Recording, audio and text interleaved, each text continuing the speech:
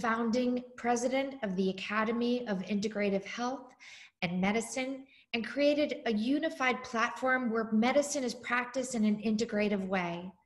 I truly can't wait to hear her talk, Creating Health, Enhancing Immunity, a Global Perspective. Thank you so much, Suzanne, and I'm so glad you got to speak. Now, if I can get my screen to share, we'll be going really well. We'll see how that goes.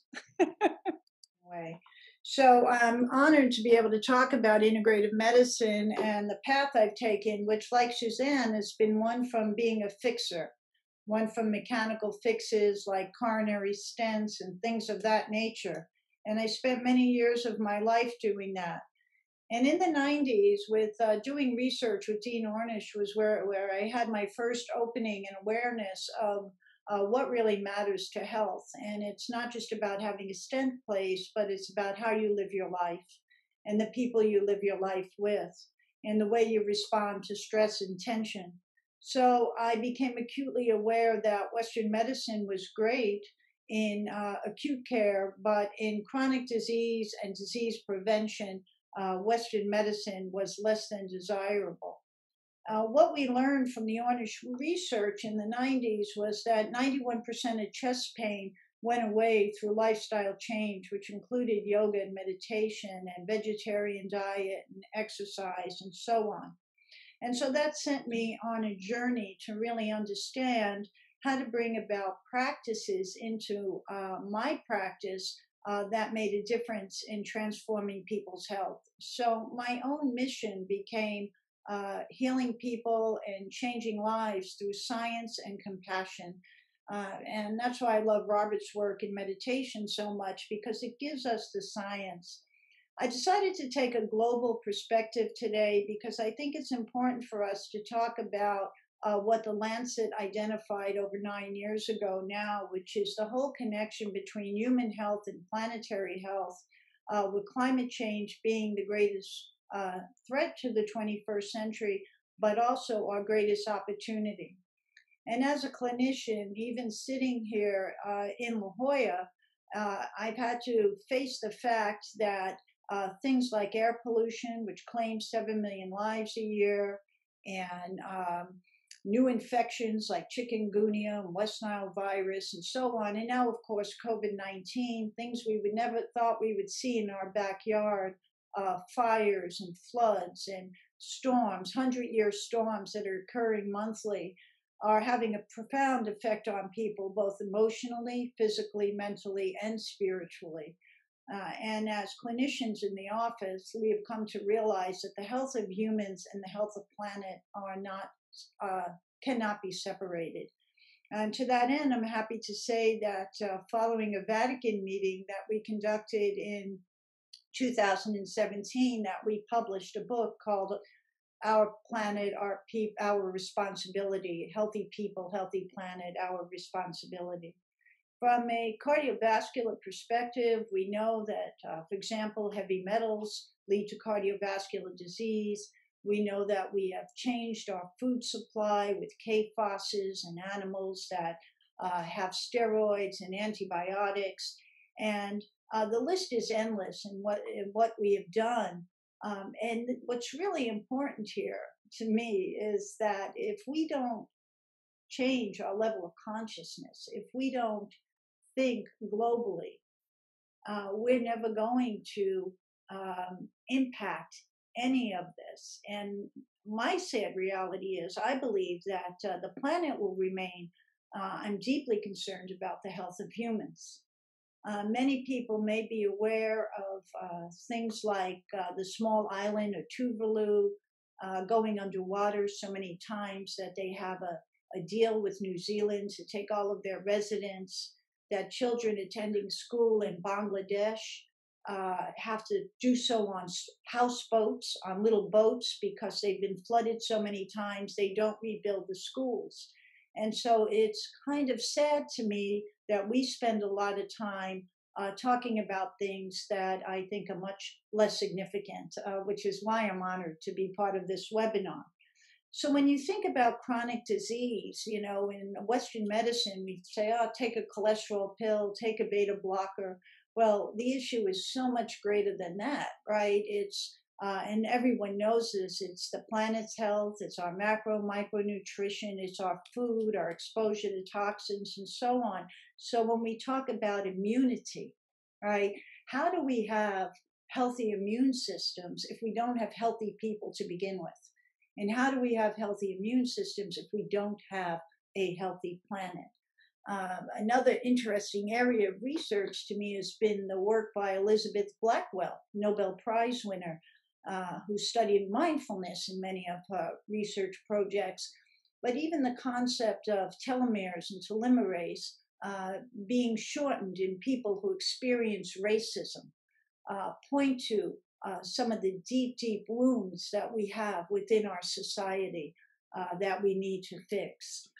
We also know there's tremendous research that, for example, social isolation is worse than smoking 15 cigarettes a day. The importance of connection, it's more harmful than not exercising. Social isolation is more harmful than being obese. So again, when we talk about healthy people and immunity, we have to factor in each and every one of these components.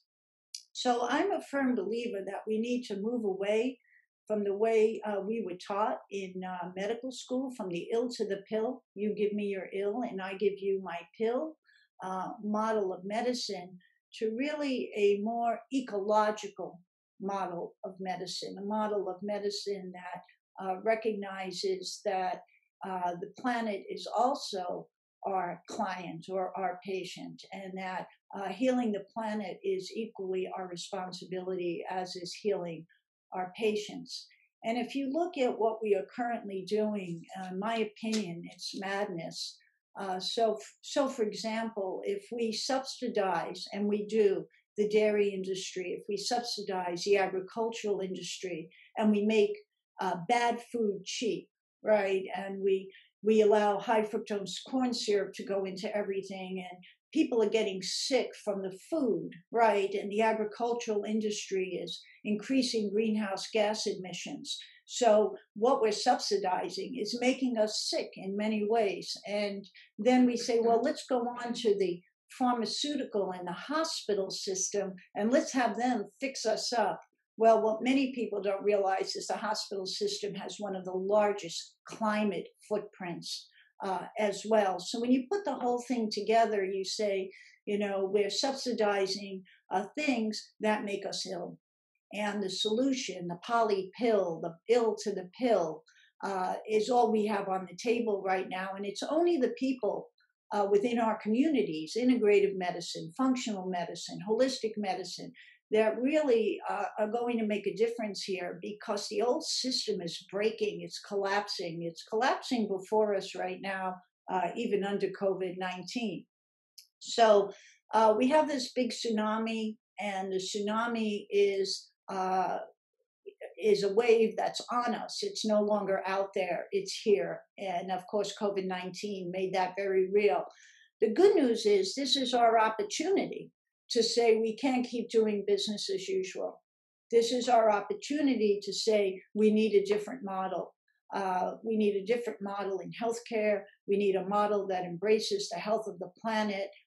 We need to start thinking, if you might, I'm sorry guys, more of a matriarchal than a patriarchal top-down model of care. And I see Dr. Luby laughing at that.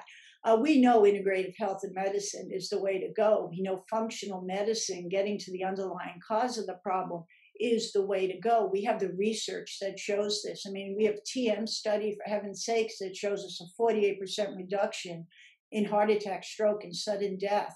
That's medicine. We have studies that show us over and over again that food is medicine. We have studies that show us that acupuncture is medicine. But what we don't have is a system that wants to give up their control of the money and the reins and recognize this.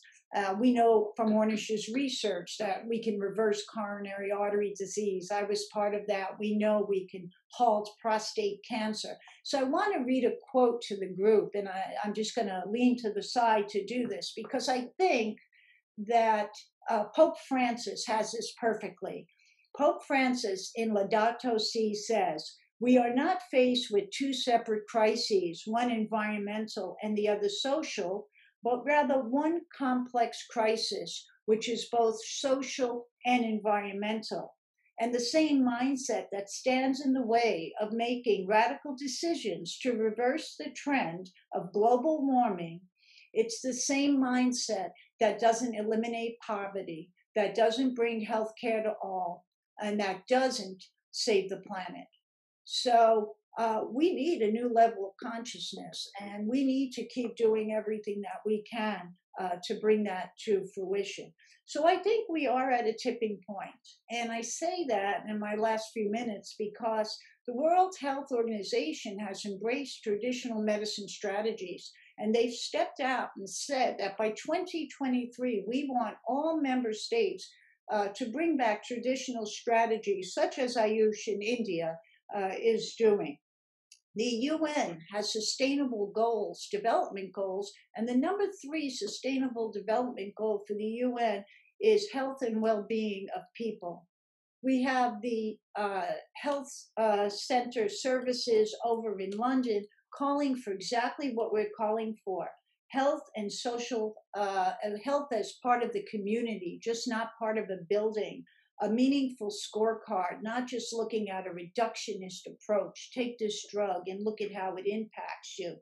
More focus on prevention, more focus on health creation than just treating disease after it happens. So we have amazing models out there, and we have models that are also more ecological based.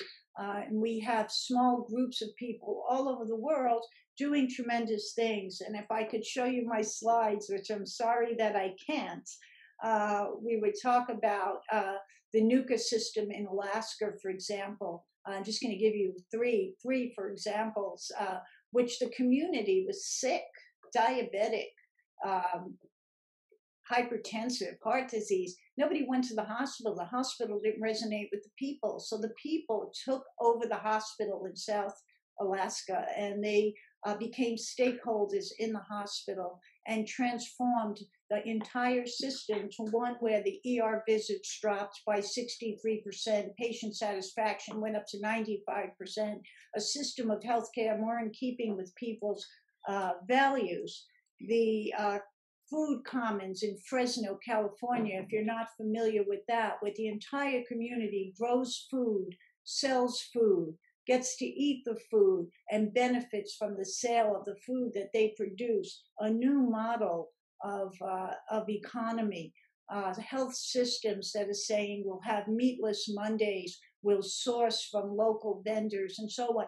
All of these steps, to me, are steps in raising consciousness. And again, we will never have healthy people if we don't start to change the way we practice and the things that we do.